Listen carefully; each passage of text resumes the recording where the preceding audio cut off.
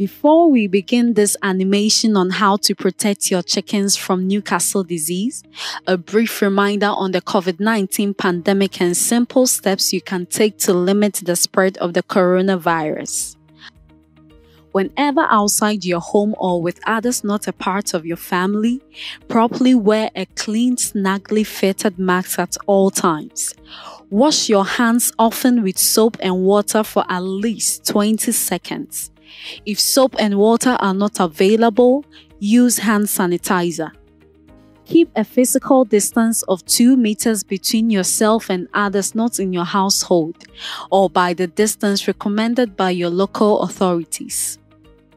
And get a COVID-19 vaccine as recommended by healthcare professionals as soon as it is available to you. And now, we will continue with the animation, how to protect your chickens from Newcastle disease. Raising chickens, guinea fowl, turkeys, and other birds for eggs and meat and for sale in the market is an excellent way to provide fresh, healthy food for your family and money for your household. Disease, however, can devastate a small flock.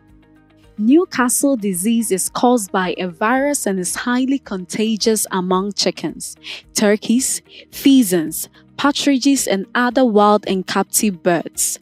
The virus is too small for you to see, but we show it in this video to help you understand how it spreads.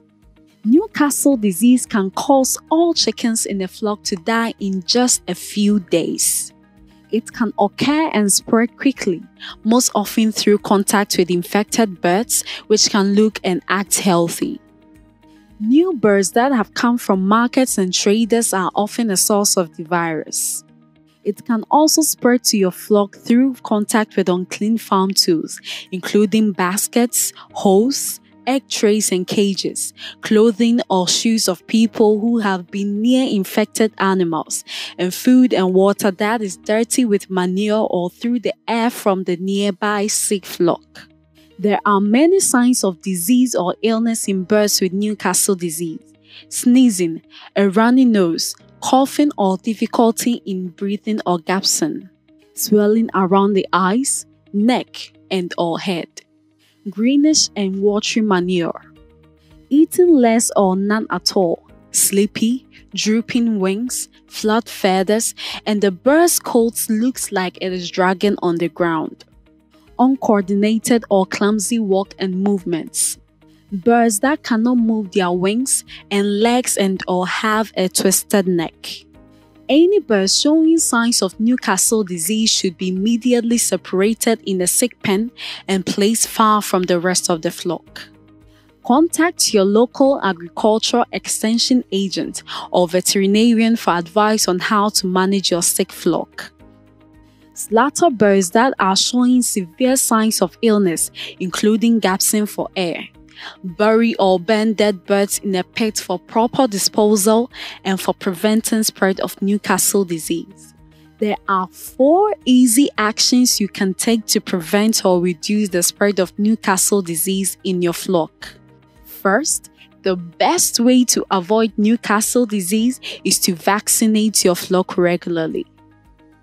Second, when returning from the market, keep chickens that have failed to sell or any new birds or chicks that you have purchased separated in a pen far from the rest of your flock for 3 weeks to ensure they do not have any illness which can be transferred to your flock.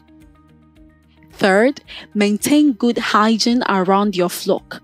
Wash your hands, clothing, and shoes before and after handling birds. If possible, limit contact between your chickens and other domestic poultry, such as domestic ducks, pigeons, turkeys, and guinea fowl. And keep birds in a clean, safe coop. An elevated, well-ventilated coop with a mesh wire or slat floor will allow manure to fall through to the ground and minimize contact with germs. Fourth, if your chickens wander freely, provide additional feed, maize, bran, ground grains, green leaves, ground seashells, insects, and some meal scraps provide good nutrition and will give chickens a better chance of combating infections. Feeding your birds at a specific time in the afternoon can also help train your flock to return to your land each day, which can protect them from predators.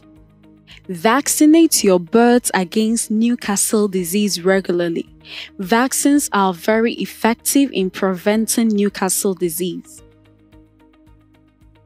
Talk to your local livestock extension agent or veterinarian to get more information about how you can keep your birds safe through a vaccinating schedule. Following these actions can ensure a healthy poultry flock, which can provide money for your household and fresh, healthy, and nutritious food for your family.